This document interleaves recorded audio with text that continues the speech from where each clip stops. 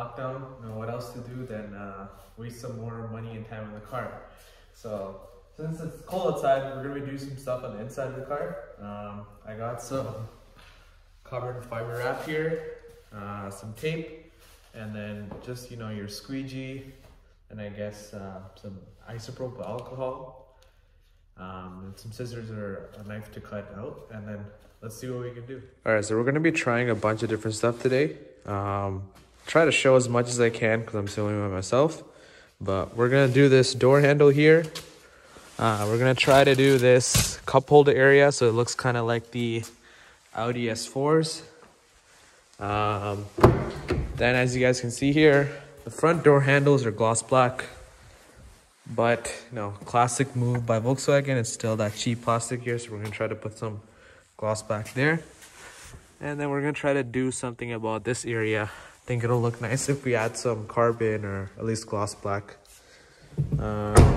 So yeah, like I'm trying this for the first time, all this, like the center area. Hopefully it sticks on, but you know, let's see how it goes. So for the door handle area on my old car, I did just this section. I'm planning to do the same thing. So I've taken this part before on my old car, and all you like MK7 Jetta owners know how much this creaks. Luckily, like my car, it doesn't creak as much, the door handles, so I don't want any further door like rattles, so I'm just gonna leave it as it is and just do the same thing. I was thinking of doing the whole piece, which I've seen.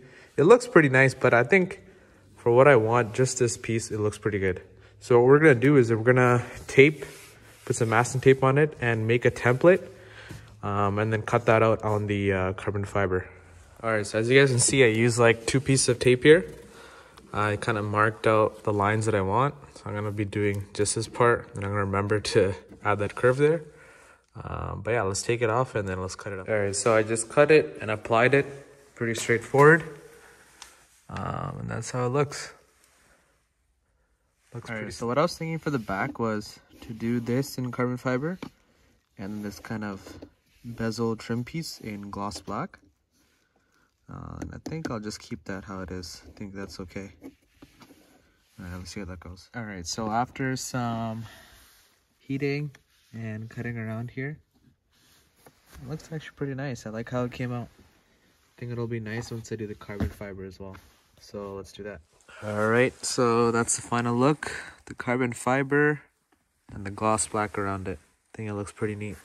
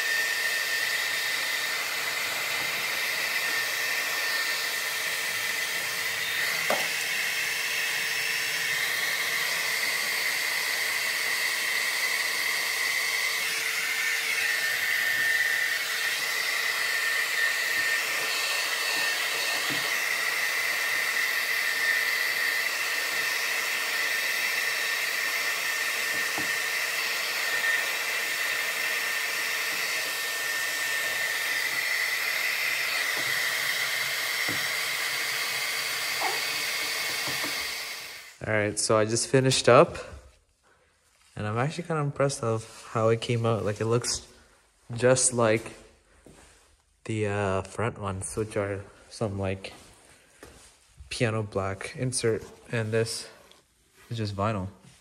The door works, no screeching, and yeah. All right, so I finished this part of the center console.